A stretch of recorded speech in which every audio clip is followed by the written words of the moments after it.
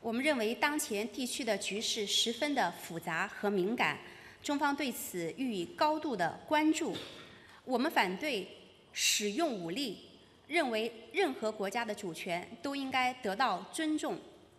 中方也呼吁有关的各方从维护地区和平稳定的大局出发，保持克制，避免采取任何可能导致局势紧张升级的行动，共同来维护地区的和平与稳定。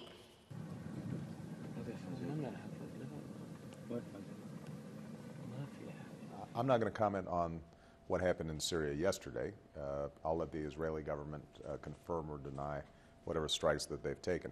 What I have said in the past, and I continue to believe, is that the Israelis justifiably have to guard against the transfer of advanced weaponry to terrorist organizations like Hezbollah.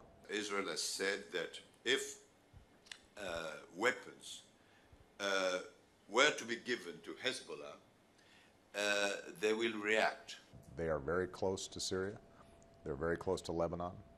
Hezbollah has repeatedly said that they would be willing to attack as far as Tel Aviv, and so the Israelis have to be vigilant and they have to be concerned. If the situation, the tragical situation keeps on, it could be a political and an international and human disaster.